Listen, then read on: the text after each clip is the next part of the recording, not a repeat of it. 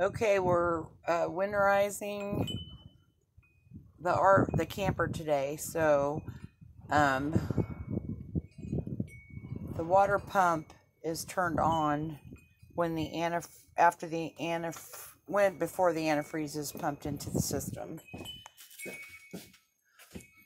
I made notes for next time because there's 3 valves on the other side of the hot water tank, and there's 1 valve bypass for the pump, which is at the very bottom there. To winterize, those first 2 valves are both turned off.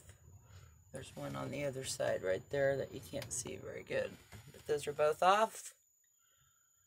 The other one is on.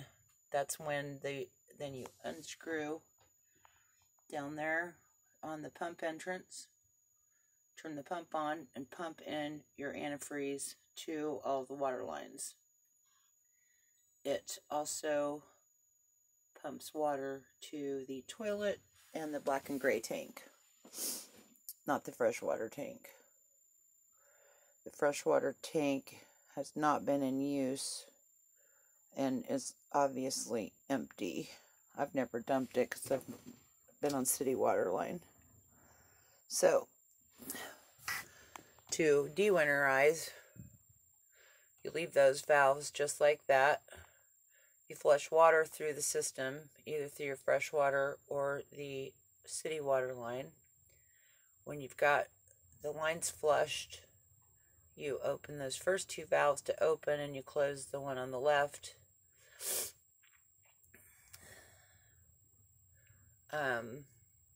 And at that point, your water will reach the hot water tank. So you have to have your diode back in and have that ready to go.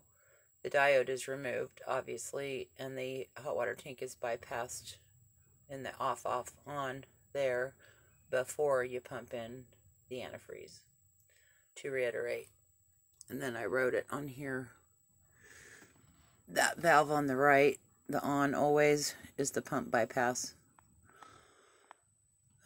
To winterize, you want both valves off,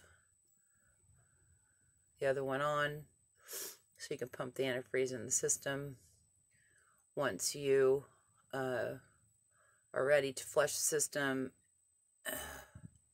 you can leave it in that position, flush it with water, then flip your valves to off, on, which puts the fresh water back into your hot water tank. And that's it. It's pretty easy. It's confusing if you don't know what the valves are and the supply lines, but I do know I have a supply from the freshwater and the city water. But this is plumbing access to the toilet flushing, the sink, the shower, the outdoor shower, and the kitchen sink. So don't forget to turn those on until you see pink run through while the pump's still running. Alrighty, that's it. Here's this again. I want to screenshot that for posterity. Oh, yep, on. It's off, on the left. Stays that way till you evacuate the antifreeze. Switch it. Oh, and run water through it. Then when you're done, you switch it, and that accesses the hot water tank again. It's pretty simple.